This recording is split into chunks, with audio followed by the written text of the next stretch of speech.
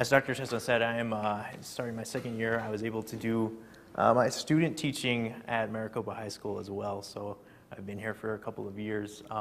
My story began, I grew up in a very small town in West Virginia. My father was a construction worker. We grew up in a very, what we call, blue-collar area, and much different culture, if you will. The percentage of individuals that attended college from my hometown is an unimpressive 17%. So as the first member of my family to attend college, I have a very unique outlook as far as that goes. Perhaps more significantly to my story as a teacher, and something you might notice about me right up front is I am in a wheelchair, and I was born with a condition called cerebral palsy because of a brain injury at birth.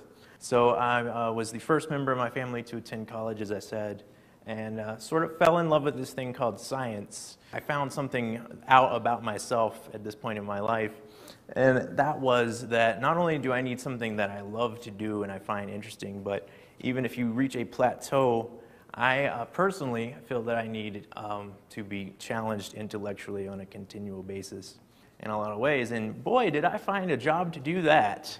I made a really big switch here and moved 2,000 miles away from my hometown and joined the teaching college at Arizona State, but I really had no idea what I was getting into, to be quite honest. I didn't ever see myself as a teacher.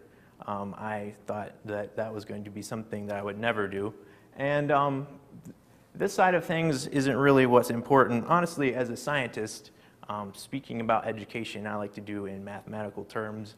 I'm a very physical-minded person, so if I could, I would like to make a fact that I've noticed about education as a whole, and that it's all about the numbers at the end of the day. At every level of education, numbers is kind of what controls us and dictates all the things that we do. So I would like to point out just a single number that is really the most important one to me, the number that gets me excited about being a teacher, and that is 178. As of this morning, 178 students are enrolled in Mr. Smith's biology class at Maricopa High School.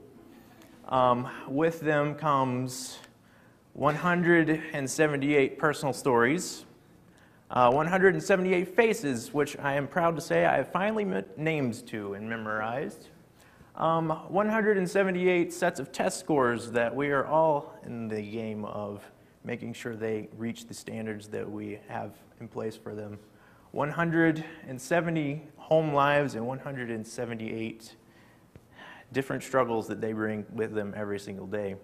There are 178 reasons why I come to work. I get to see almost every day 178 moments of brilliance. I get to see 178 learners learning. I get to see 178 shows of creativity. You have never experienced learning quite the same way until you have tasted the sweet success of an accurately labeled animal cell watermelon. I promise you. With these students, however, and as a first-year teacher, I have 178 daily challenges. There are 178 cell phones in the classroom. Sometimes there are 178 acrobats. But at the end of the day, there are 178 people that I get to see every morning and that will be there for me tomorrow.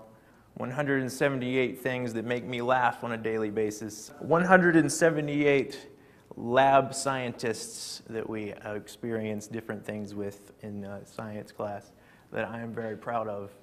So at the end of the day, this number is the one that dictates my career, and this is 178 reasons why I really enjoy this job for a really long time to come. So thank you very much for having me.